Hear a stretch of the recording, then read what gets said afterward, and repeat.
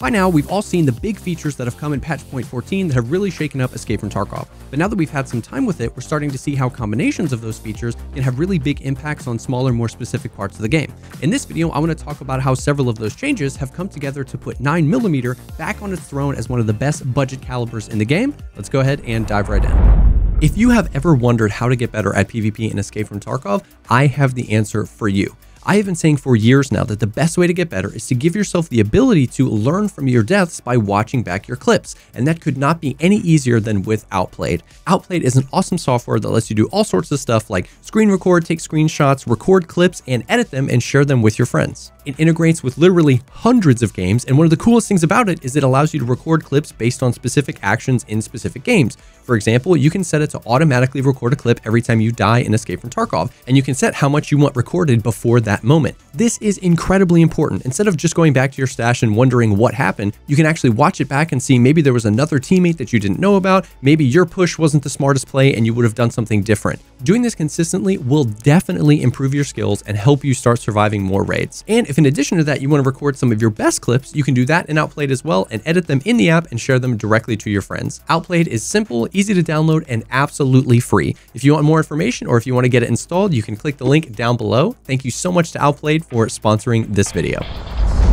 9mm in Escape from Tarkov is a classic example of just swinging the pendulum too far one way and then too far the other way. 9mm had always been a great budget and early wipe caliber because of how accessible it was, and in a game like Tarkov that prioritizes realism and immersion, you could safely assume that 9mm would be cheap, pretty easy to control, and not really hit that hard. And for a long time, that's exactly what it was. Then with the addition of the Vector and some of the higher tier ammo, people started getting pretty frustrated with it. You could buy the best ammo really easily and in high quantities, and the guns had pretty much no recoil at all. So BSG swung the pendulum all the way the other way with the recoil changes that happened in patch point 12 and some of the changes to the availability of the 9mm ammo in subsequent patches. They pretty much nuked 9mm.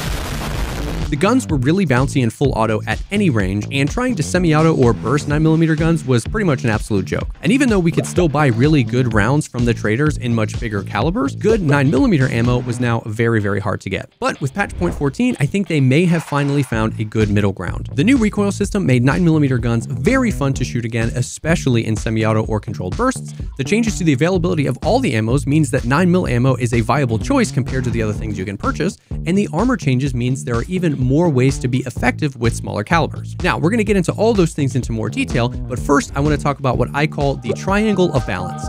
This is not an official thing, I literally made it up just for this video, but it's how my brain processes things. It has recoil and ammo down at the bottom and armor sitting on top of the triangle. All of these things interact with each other, and balancing means addressing or considering all three. Now, the main interaction between balancing a gun is between the recoil and the ammo. If you have ammo that's not that great, but in a gun with absolutely no recoil, you can still be very effective because you can hit so many shots. And if you have a really, really heavy hitting round, but with a gun that has a lot of recoil, once again, you can still be really effective because you only need to hit a few of those shots. And then there are a million flavors in between. Armor sits on top of this triangle because it interacts with everything. If really, really good armor is too available, then recoil doesn't really matter anymore because all you want is the best ammo you can get at all costs. And if there's no good armor in the game, well then the high tier ammos don't really matter. You're just going to go for a gun with no recoil. Now, in this system, we can pretty easily map out where things should be, right? SMGs and smaller calibers should have less recoil and probably ammo that doesn't hit as hard. Huge 308 guns like the FAL should probably have higher recoil because they shoot those big boy bullets.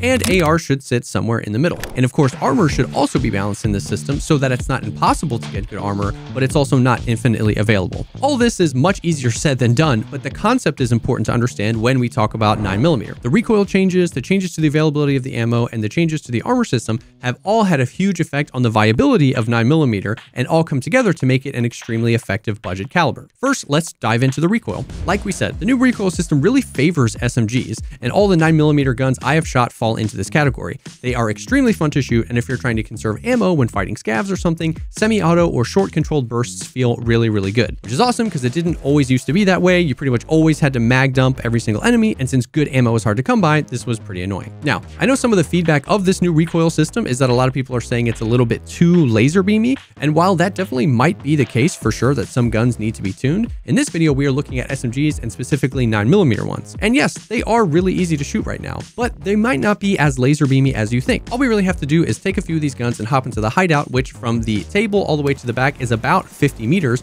and you can see that even at this distance, trying to keep all of your shots on target or trying to hit all of your shots as headshots can be really challenging. At any sort of range, it can actually be hard to land shots consistently exactly where you want them, and we'll see how important that is when we start talking about some of the armor changes. This obviously puts 9mm more in the close quarters category, which is where you would expect to see it. And in order to really see how balanced this is, we also have to consider the other two pieces of that triangle. How do the ammo and the availability of armor play into this? Well, if we take a look at the ammo charts, we can see that these rounds really aren't that strong, with PvP being at the top with only 39 pen, which means the end game ammo for 9mm is really going to be struggling against class 5 and class 6 armors. And one of the changes that they made is that this ammo is now extremely hard to get. You can only craft it, and that craft is pretty expensive, and you craft a small quantity, or finding it in raid, that is it. Then we take a look at the next best, which is going to be the most popular round, and that is AP 6.3, only 30 pen and 52 damage. This will not be a meta round, no matter how good the recoil of the guns are. Another thing to consider here when looking at the 9mm ammo is how slow they fire. We're going to talk about this a little bit more later, but the speed of these rounds is about half of something like 5.56 or 7.62. The big thing here when we're talking about the ammo is not really that 9mm got buffed at all, but more that what you can get in other calibers got nerfed, meaning these rounds are much more comparable to what you can actually get now. If we take a look at other really popular calibers like 5.56 or 7.62 by 39, the best 5.56 round you can get even at level 2 traders is FMJ, which has 23 pen and 59 damage. The best 7.62 round you can get at level 2 traders as well is also FMJ with 26 pen and 63 damage. For 9mm at level 2 traders, you can get PSD GCH, which has 20 pen and 54 damage. Now, once again, I'm not saying that 9mm is better than these 5.56 or 7.62 rounds. These other rounds fly faster, making them better with scopes, and they normally have higher damage, meaning it's going to do more damage when it does pen and armor.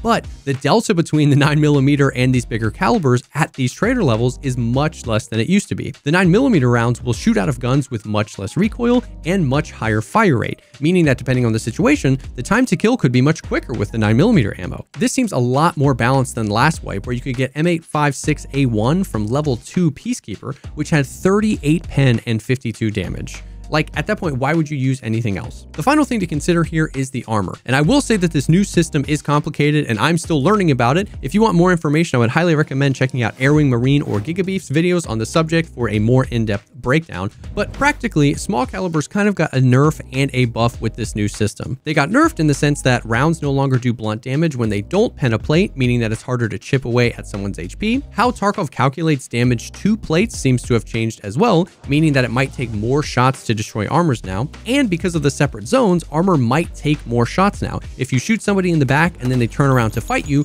well, all that damage you did to their armor doesn't really matter because the front of their armor is still 100%. But on the flip side of that, small calibers also kind of got a buff. With the introduction of the neck, armpit, and side hitboxes, now well-placed shots from smaller calibers can be even more deadly than they ever have been. Also, most of the soft armor that exists under these plates, even in endgame armors, is only class 2 or 3, which means shooting around the plates with small ammo now allows you to pen much more quickly. And in the past few wipes, face shield usage has been at an all-time low. And because of that, with small calibers, the advice has always been aim for the face. Well, now you have more hitboxes that will often be completely unarmored, meaning that you can kind of sneak by somebody's armor and get a kill really fast. Now, when you consider all of these things together and add in the fact that 9mm guns are very available early on in the wipe, there is a variety of them and they don't need to be modded very much in order to be functional, you can see how this all comes together to make this an awesome budget caliber. But it's not perfect.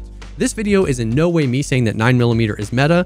It's not at all, and it shouldn't be the best caliber in the game. It does not excel in every situation, and that's a good thing. What I love about this is that it really starts to look like guns might start to have specific roles. I hope that we have more situations where we feel more in control because we have the right kit, and more situations where we maybe decide to not fight somebody or relocate before we engage. If you see somebody at 75 meters away and try to laser beam them with your MP5, you might be able to do so and get a lucky shot, but the ammo is slow, it's really hard to hit shots shots exactly where you want them at that range, and that guy might have an ADAR with an LCAN and just turn and one tap you while you're reloading. Hopefully this trend continues at every level, and there seem to be fair and balanced pros and cons of using different equipment, but we will definitely have to see how this shakes out over the course of the wipe. Maybe it's just copium, and in 2 months, only 3 guns will be meta again, and nobody will use anything else. But for now, while we're in the early wipe, it's good to see 9mm be awesome again. Definitely let me know what you think though. Drop a comment down below with your favorite early wipe gun to use. If you like this video, think about dropping a like or subscribing to the channel for more content like this. I stream Escape from Tarkov on Twitch 6 days a week, also here on YouTube. Those links will be down below.